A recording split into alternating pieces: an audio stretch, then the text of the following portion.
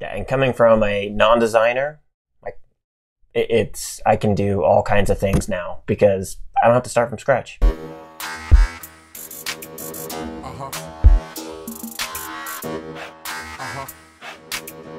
Hey, welcome to Smart AF. I'm your host, Torie Mathis. We have got a great show for you today, so let's get started. Hey guys, what's up? It's your host, Torie Mathis. I am here with the one and only Sean Mathis, founder of Miles Through Time Automotive Museum. That's me. How's it going? So I've been designing for a really long time. Like even before I was doing it professionally, I was doing it on a volunteer basis, just trying to get like anything I could to design. Even when I was back in the Army, I was trying to design just whatever I could. And I think one of the biggest problems I had when I first started is I would always start with a blank page. I started with nothing because I thought that was how you were supposed to design.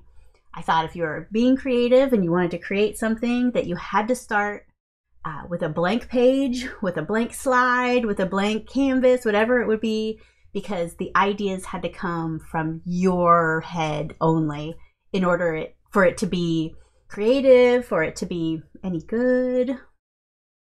Do you have anything like that? Like even just being creative at all?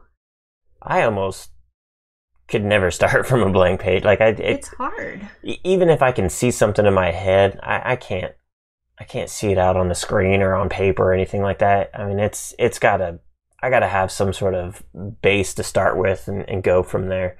Even like when you design stuff for me, I can then a lot of times alter it and make adjustments to make it, the correct date or additional information or something like that. But ultimately I can't usually do it on my own without starting from something. And then if I make it so that I don't bother you with needing something designed, I'm probably starting with some sort of base from like Shutterstock or something like that and get it going from there, or Canva or something that it's just, I'm probably 99% sure that I don't start from a blank slate. Well, I think starting from a blank slate for anything is probably the worst thing that you could do. Whether you're a writer or a designer or a painter or a business owner. Unless you're a time waster. There is no reason ever. Why a time waster? Because then you would start from a blank slate. It's just a waste of time. Go on. Tell me more about your wasting time.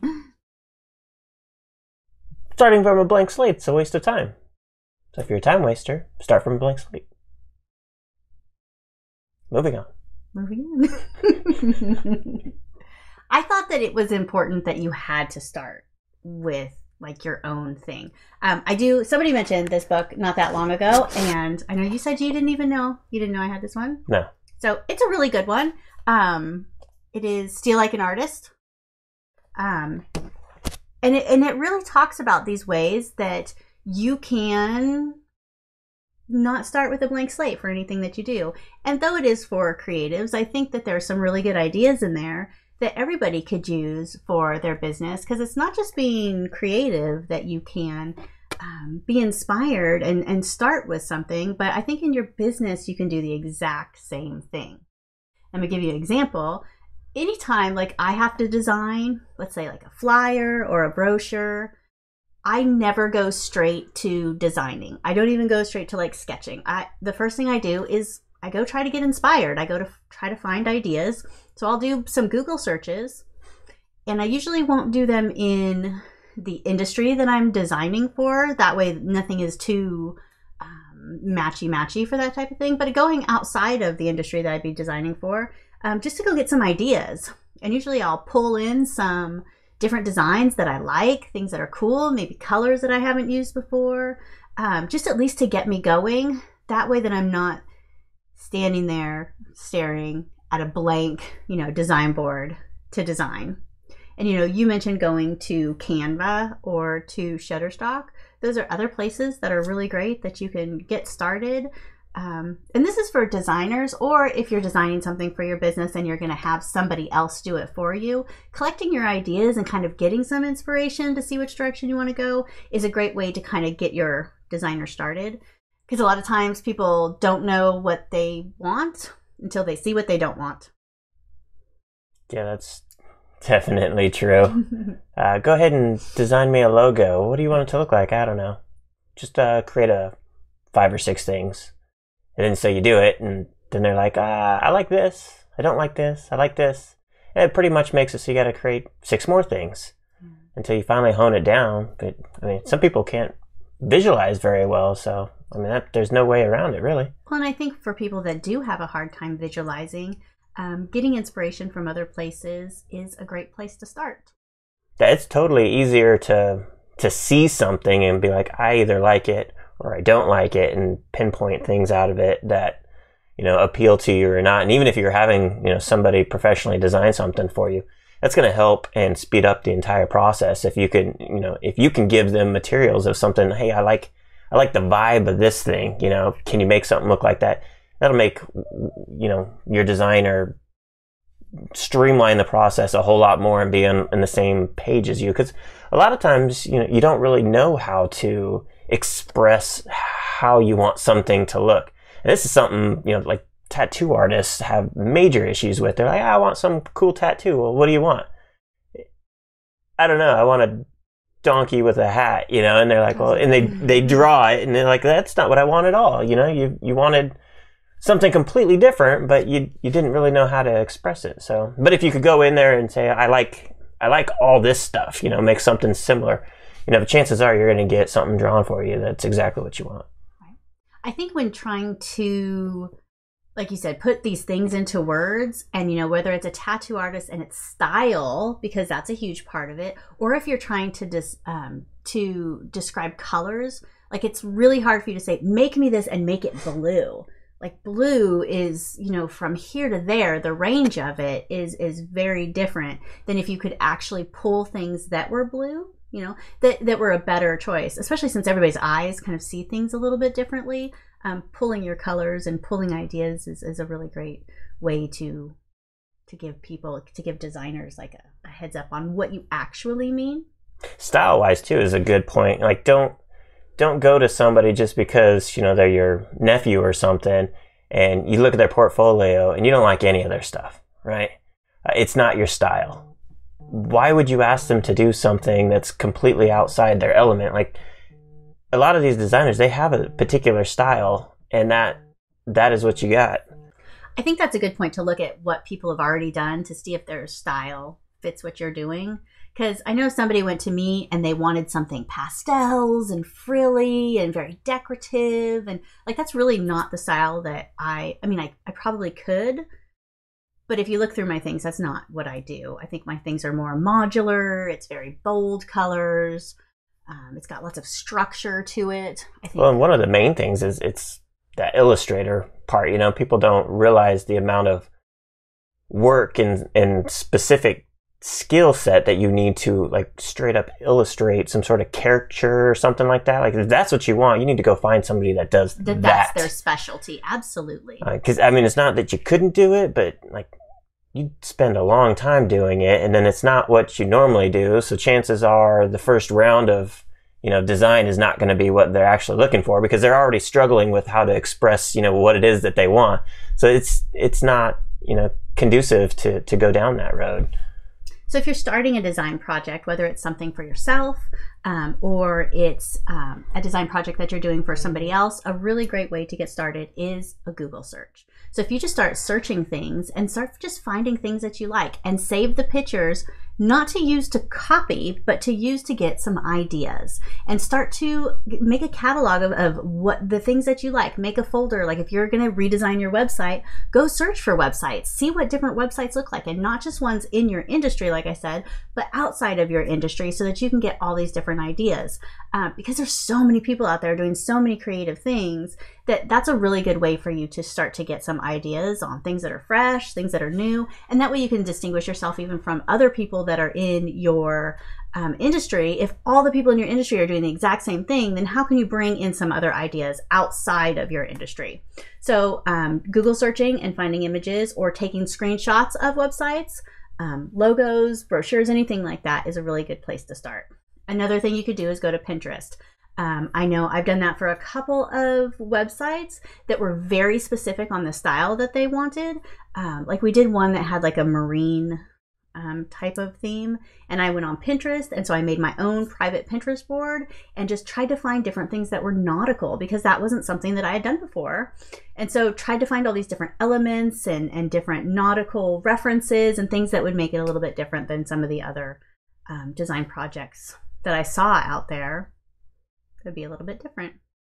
Pinterest was the one thing I was thinking of. Like, that's the whole basis of what Pinterest is to find things that you like, pin them.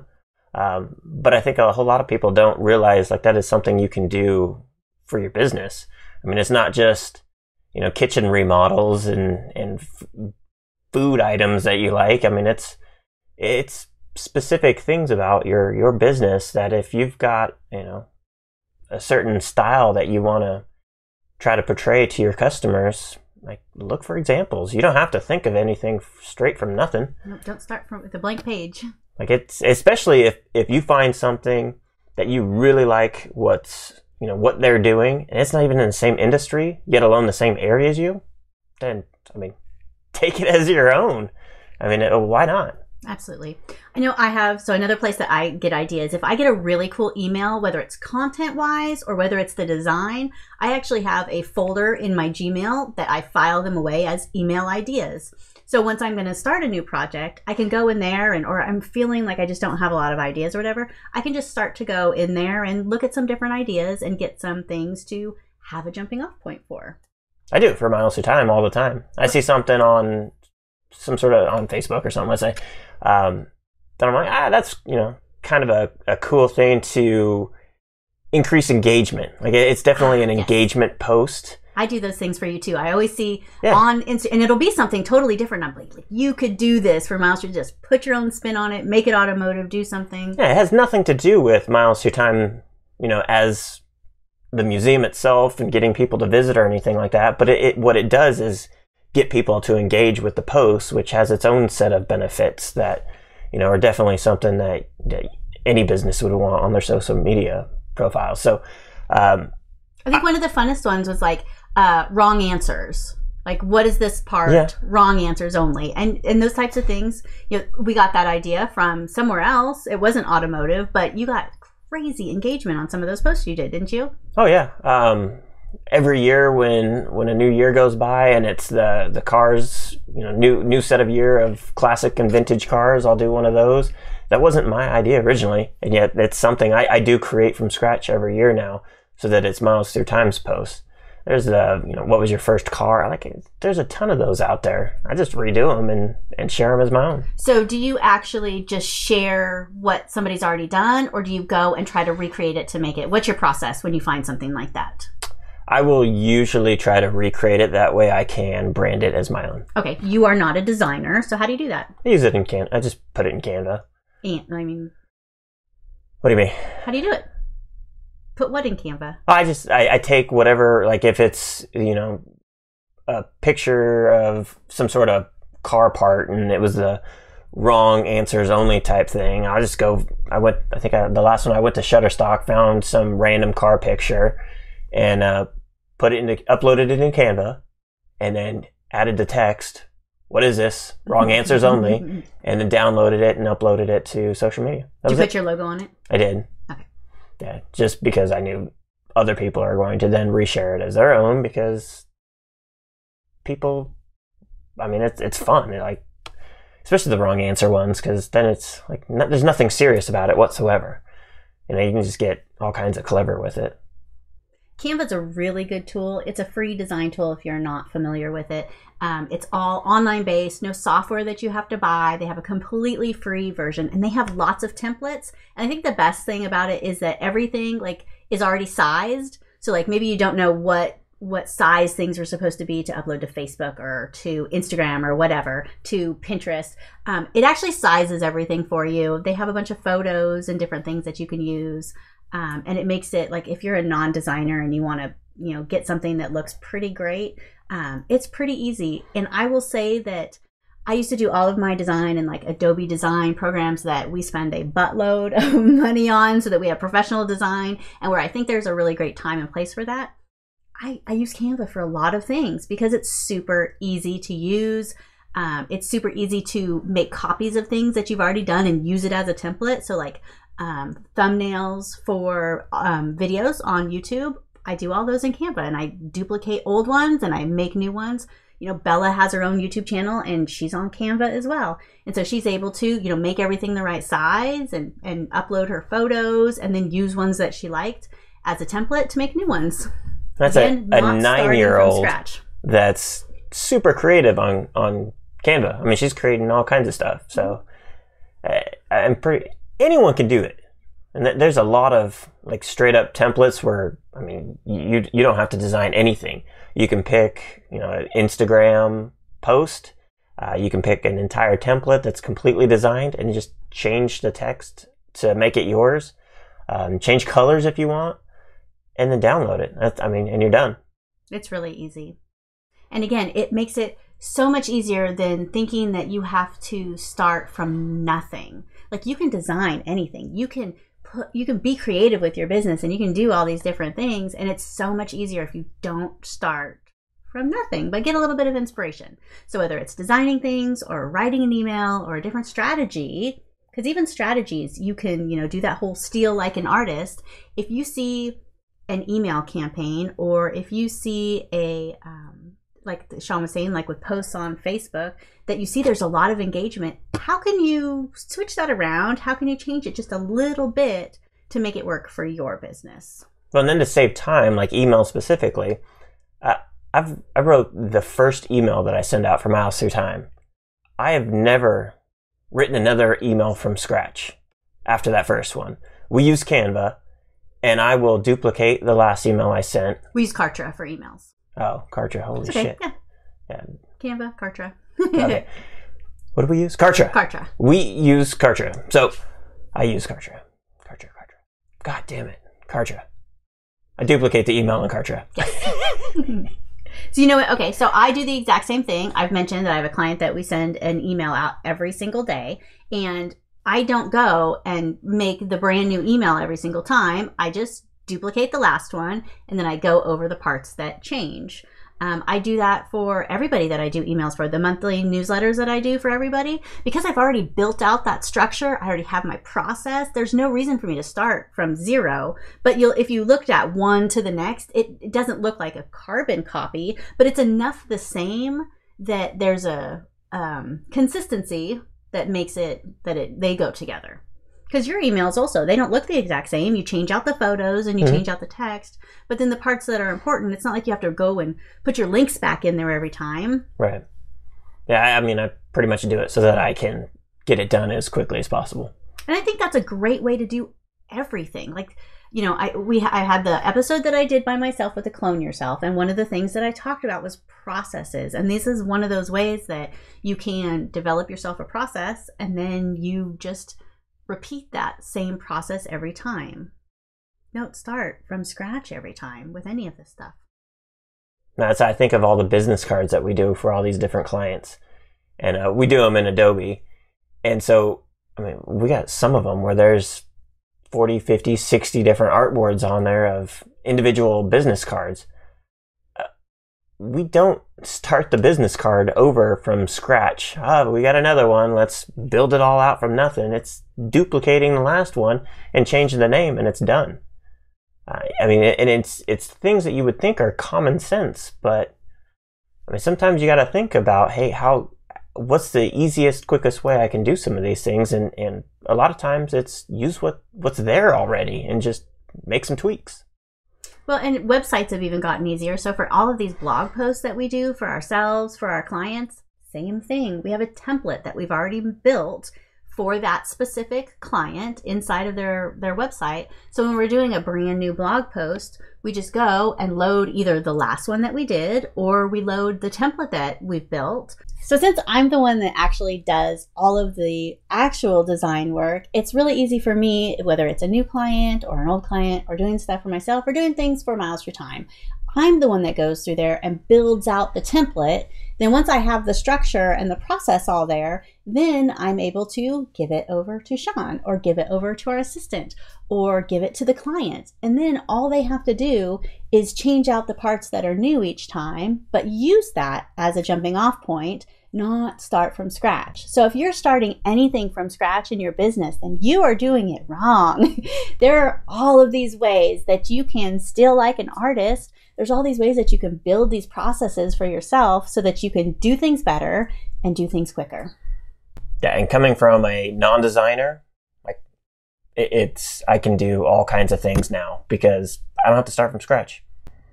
So if you like this episode, we would love it if you would leave us a review. And if you want some really great tools to grow your business and not waste time and money, you can head over to TorieMathis.com, and we have all kinds of great resources and free tools for you to use. And we will see you on the next one. Thanks. If you want to get smart tools to build your business, go to besmartaf.com.